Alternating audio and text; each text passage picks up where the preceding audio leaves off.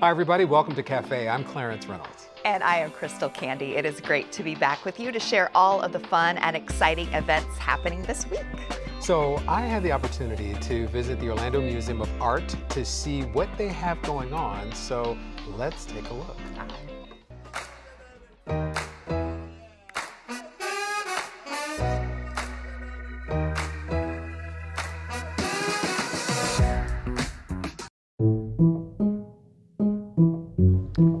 You know, Maureen, it seems like every time I come here, there's something new, but there are some permanent exhibitions here. Yeah, so we do have traveling exhibitions throughout the year, but we're really proud of our permanent collection that features contemporary art, traditional style paintings, those types of things. We also have a great contemporary graphics exhibition that's on view all the time. Famous prints from artists like Andy Warhol and Lichtenstein, so really famous artists that people know. We also have a great abstract exhibition that features some sculpture and kind of more creative outside the box works. And then we also have a collection of artifacts from the ancient Americas that's on view. So there's really something for everybody at the museum.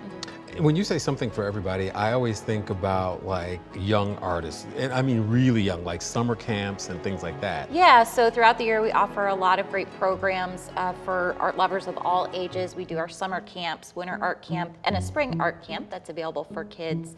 We also have our annual big events, our fundraisers with Council of 101, Art in Bloom, and then also the Festival of Trees around the holidays, which are great fun for the entire family. All right, and the thing I know you know I'm going to ask about, and that is the gift shop. Yes, oh my gosh, our shop is my favorite. We have free parking, open every day that the museum's open, Tuesday through Sunday. Great collection of just unique gifts, and again, just something for everybody on your list. Best gift shop ever. No, I'm kidding.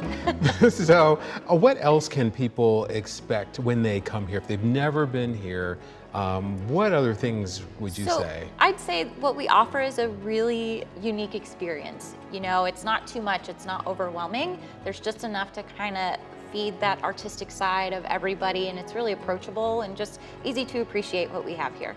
Maureen, thank you so much. Make sure that you take advantage of the Orlando Museum of Art because it makes living in Orlando one of the best things ever.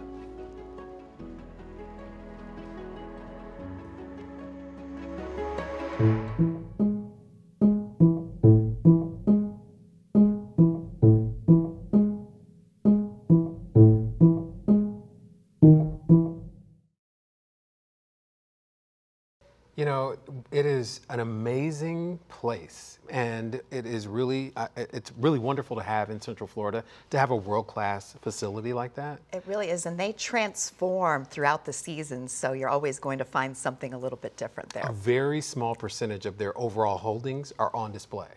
So, yeah, you're always going to see something new. I love that. Yeah. Awesome. Well, the Blue Bamboo Center for the Arts created a Jazz Pro series to showcase talent in Central Florida. Each Wednesday night, the series highlights local and touring artists. On August 9th, see Cubop. The group covers several styles, including Latin jazz to hard bop and more progressive avant-garde styles. Cubop features Marco Bojorquez on bass, Bob Thornton on piano, Greg Parnell on drums, Joe Breedenstein on trumpet, Jeremy Frati on sax, and Frank Wosar on trombone.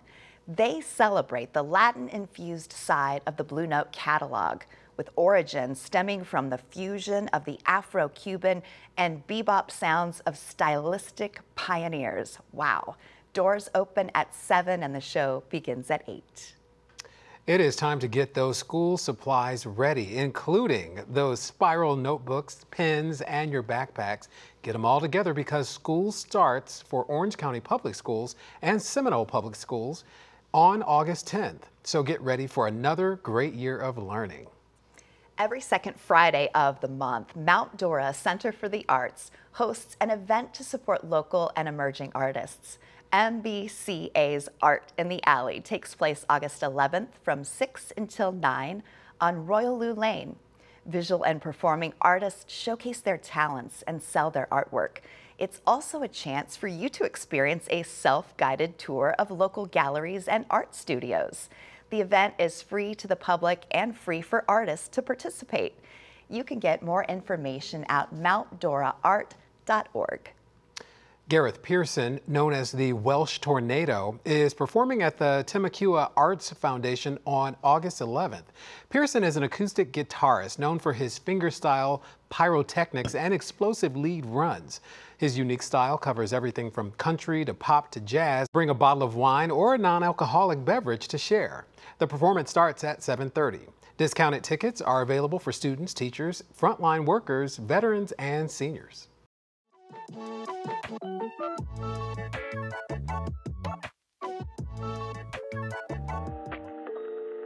Tammy Diener Lafferty, who is a curator at the Alvin Polasek Museum and Sculpture Gardens, joins us to tell us about this very, very special place in our area. Welcome, Tammy. Thanks for being with us. Thank you very much for having me. I'm happy to be here. Every time I say Alvin Polasek Museum and Sculpture Gardens to somebody, their eyes light up. Yes.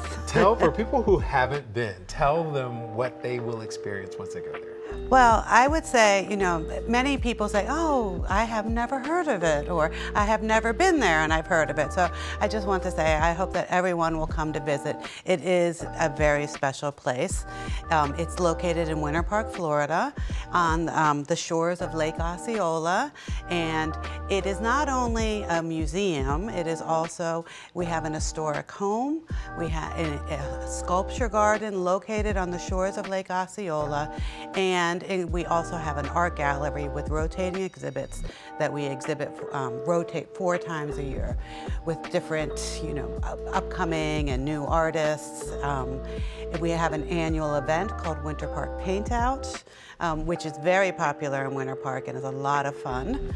And we also have Capen House, which is a second historic home, and there we host events, weddings and conferences, and it's available for rent. Now, you just sort of slid the Sculpture Gardens in there. Yes, but it I did. really is a Yes. very special place. It is a special place. I highly recommend people come and spend a day there.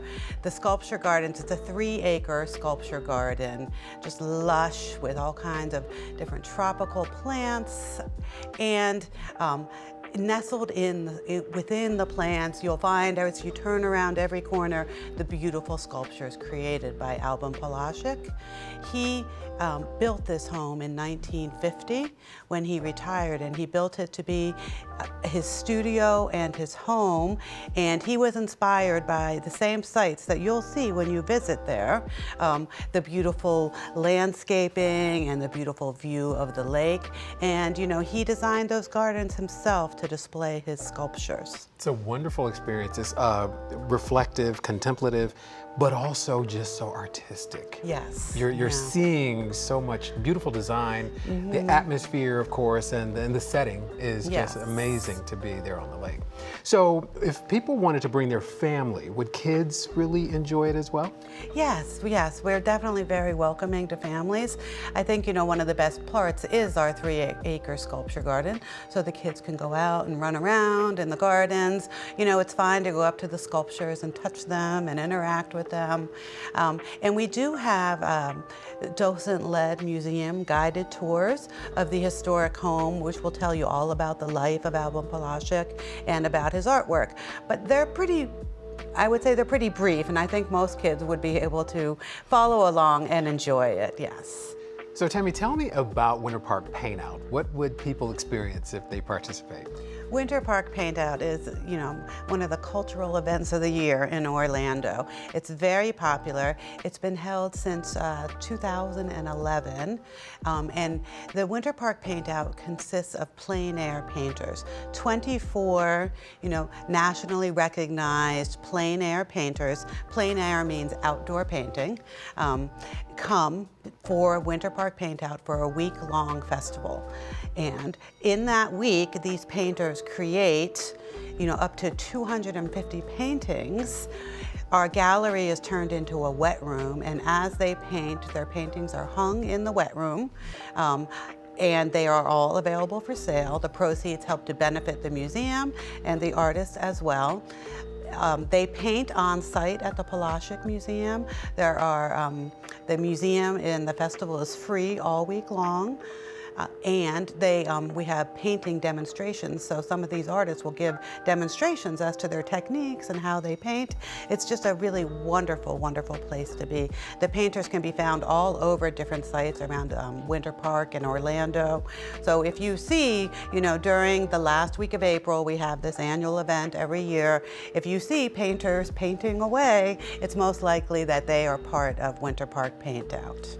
And with the Sculpture Garden and just the beautiful locale, is there event space that you could have an event there? Oh yes, we're very popular for weddings. In 2014, the museum had the opportunity to purchase, it's called Capon House. Capon House was located on the other shore of Lake Osceola, and the land was purchased and the house was to be demolished. And so a bunch of concerned citizens, including the Polasek Museum, got together and raised funds to save the Capon House. And they were able to, in a very short amount of time, raise enough funds to move and restore the home. So yes, it was moved across the lake. So I was not there at this time, but I've seen photos, and from what I understand, the house was actually cut in half, and then it was put on barges and floated across the lake to the Polasek property, and there it was reassembled together and restored, and it's just a beautiful historic building from the beginning of the 20th century, like early 1900s. Beautiful wood floors. It's just a lovely place to be, and it is available for weddings. We have many weddings, engagement parties, even business conference meetings there. It's a very photogenic spot. You can be married on the shores of Lake Osceola in the midst of the beautiful Sculpture Garden.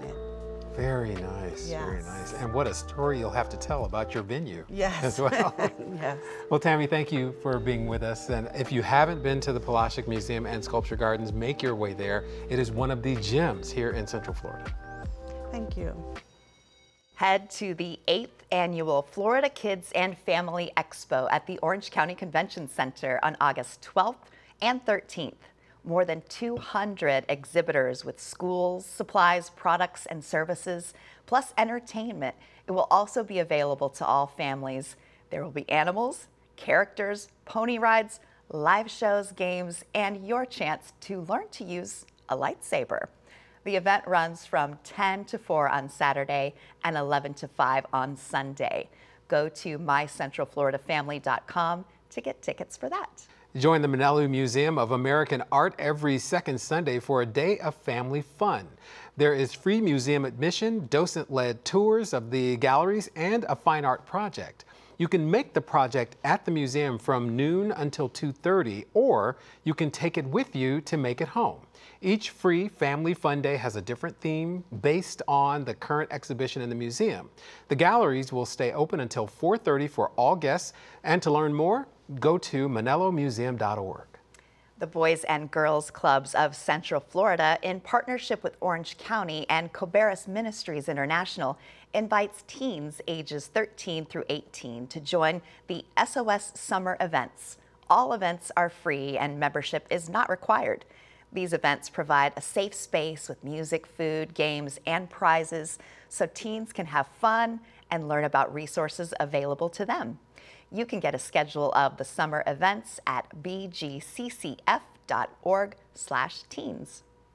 Lots going on again. I tell you what, the musicians that are going to be in town giving us all different styles, and then grab a bottle of wine and just enjoy everything that the arts has to offer. And I always call it the Timucua, but I know that Benoit Glazer, whose home it actually is, it's his house, calls it the Timucua. Oh. So, but he's French, so I say like it the that. Florida way, Timucua. So Well, we could be French or Florida. Exactly. Whatever your choice. Exactly.